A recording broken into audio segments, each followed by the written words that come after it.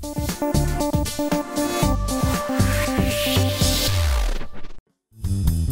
views and opinions expressed in this program are those of the participants and do not necessarily reflect the views of BronxNet or the program underwriters.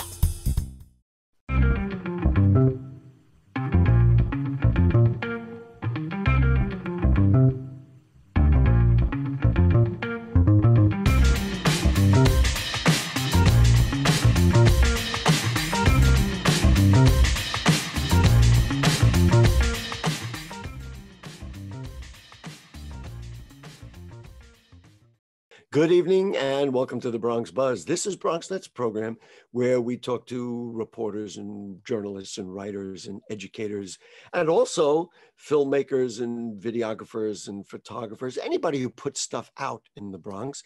And this evening for the second guest, we're going to talk to somebody who's putting out a video gaming by a Bronxite, and so that will be very interesting. But we will get very serious right now and bring on Jessica Gould from WNYC and Gothamist. And nice to have you with us, Jessica, your first appearance on our program. Thanks for having me. Let's just get a little background so people will get to meet you. I know people listen to you and read what you do. Talk to me about just yourself and how you got into, I guess it's the combo of broadcasting and print. Yeah, well, I've been doing a combo for a long time. I started in print at a community newspaper after college in Washington, D.C., and did what a lot of people do when they want to get into public radio, which is volunteer, and worked my way up and ultimately switched to the New York City market. And I've covered a lot of different beats at New York Public Radio, WNYC. And most recently, for the past couple of years, I've been covering education, and it's been an extremely interesting, tumultuous couple of years on the education beat. To say the least. Is there one thing you like better? Do you like, reporting on the radio better than even writing, or is just one feed off the other? I'm very interested in different types of media. I've been in a range of media myself. Curious what you favor and what you feel most comfortable in. Yeah, I love radio. That is what makes my heart go. It's wonderful to hear people talk in their own voices and express themselves. I think there's a lot of emotion, a lot of texture that can be conveyed through the human voice. And I like to hear people speaking their own words. So that's what makes me do what I do. You know what is interesting to me, and we're not going to spend any more time on this other than me saying this, because I really want to get into talking about the old chancellor and the new chancellor. But people look at podcasts and now they become very popular. Well, that's what you have been doing. And frankly, my career started in radio as well, so I understand it all too well. But so it's very interesting. I mean, you're probably not alone in understanding the power of dialogue and the human voice, and that new social media app Clubhouse, which really is just a glorified personal radio thing. Anyway, so let's talk about the new chancellor. Richard Carranza resigned, frankly, abruptly, and very interesting to the Bronx. Maisha Ross Porter is now Chancellor Porter. So let's start with the resignation.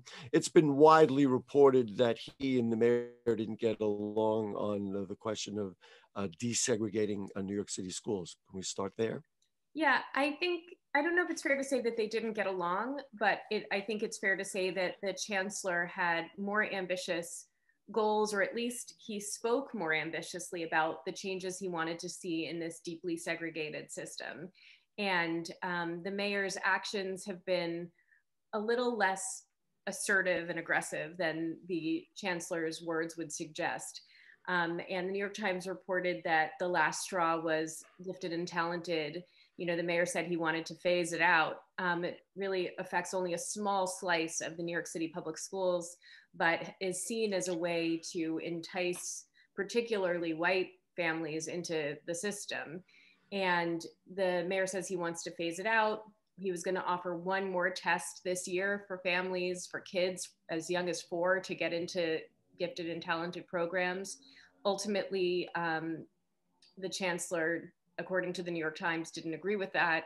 And that was when he decided to go. But I will say the chancellor says that the reason he's leaving is because he has lost 11 close relatives and friends to the coronavirus. And I've heard him talk about this over the past few months, and he needed time to grieve. It is abrupt to leave in the middle of the school year and in the middle of the reopening process in this extremely tumultuous time. Yes, it certainly is. And listen, we all, and I'm sure I'm speaking for you and Rebecca, my producer, and the interns who work with us, feel terrible about it and wish former Chancellor Carranza and his family well. I mean, it's just an absolutely horrible thing. But just back to the subject matter, you know, the notion of desegregating schools, it was reported also in the Times that, and it may have been in your Gothamist column as well, that the mayor hardly wanted to even utter the word desegregate. That seems rather extreme to me.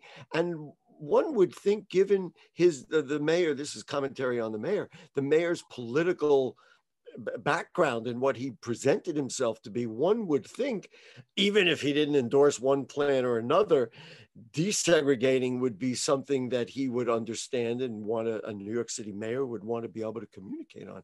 It struck me to just note that. Yeah, I think it was really frustrating for a lot of integration advocates and parents that he didn't use the word segregation for so long. He started using it very recently, but as you know, New York City has one of the most segregated school systems in the country.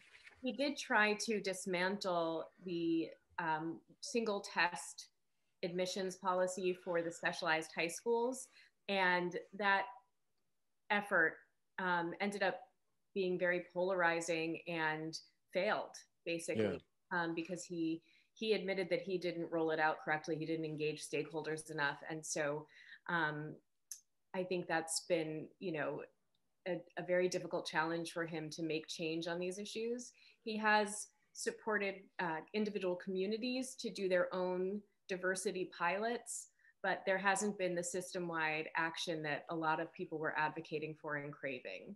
And you know, if you want to really take a holistic look at it, and you look at education and what its implications are for the whole city, if in fact the city schools are the most segregated in the country, I have to say this is not an isolated example of how integration might work in the city of New York. This really is you know, the microcosm, I think, of the whole city and the whole, you know, balance of you know, equality and inequality, which again, the mayor ran on, you know, the two New York cities. Rather ironic. Anyway, let's move ahead and let's talk about Maisha Ross Porter.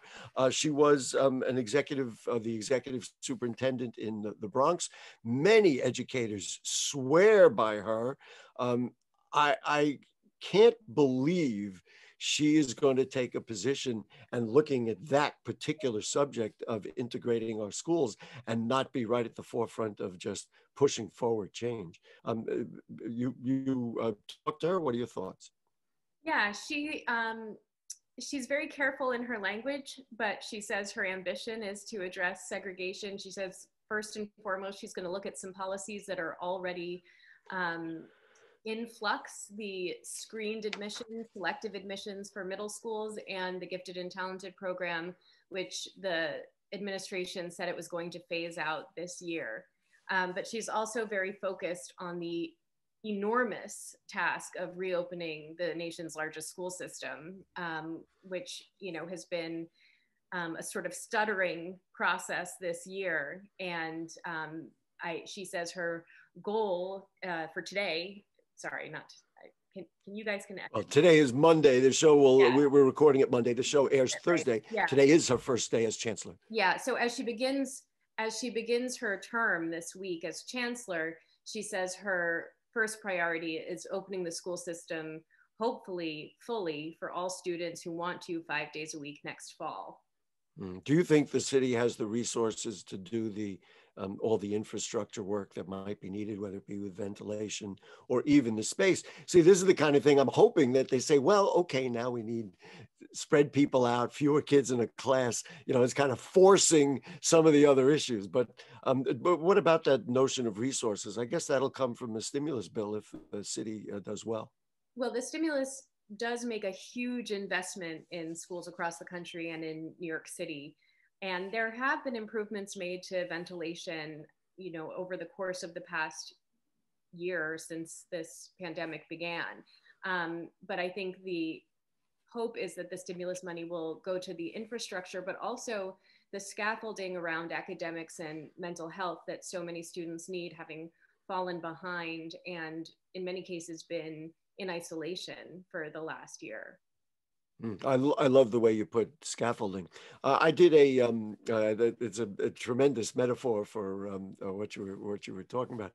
But I did a couple of debates of city council candidates for the special elections, and we did bring up the notion of education and what education needs. And one of the things that kept coming up from many of the candidates was that it's not only about education, but there are going to be significant improvements to mental health and social service support because of food insecurity and lack of finances. I mean, the homeless children in school is, you know, imagine trying to teach a child, imagine having the child try to learn.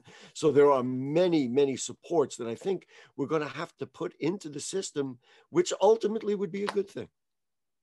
Right. My colleague and I have a story out that we just published about the number of schools that have had really low attendance, both remote school and in person. And it's demonstrative of how much work there is going to be that needs to be done to bring students into the schools, bring them up to speed academically. And some of the schools that have had the worst attendance are some of the schools with the most vulnerable population. So in the COVID hardest hit areas. Yeah, it cuts right to the core of the segregation issue, because you've got a digital divide, and it would not surprise me. I haven't seen that report, but it would not surprise me if the schools with the worst attendance and worst performance through the pandemic were the ones where children didn't have the same opportunities as others. Right. You know? We found that the hardest hit COVID neighborhoods were also where the schools were clustered that had the lowest attendance, as well as schools that serve special education populations. Sure. And over-age kids. Simple logic would have told you that without even looking at the report, but I guess that backs it up. Jessica Gould from Gothamist and WNYC, thank you so much for joining us. We hope to have you back, and I hope the next time you come back, we're going to talk about real revelations and real innovations in our school system, and we can evaluate how we've energized our schools after this very difficult period to do new things and do some of the things that public schools do well, but do them even better. Wonderful. Thank you very much. Great. Jessica Gould from Gothamist and WNYC. When we come back, I'll put on my other hat, and we'll talk about a really fascinating video game about hip hop that sources right from the origin of hip hop in the Boogie Down Bronx. So we'll take a break. Don't go away.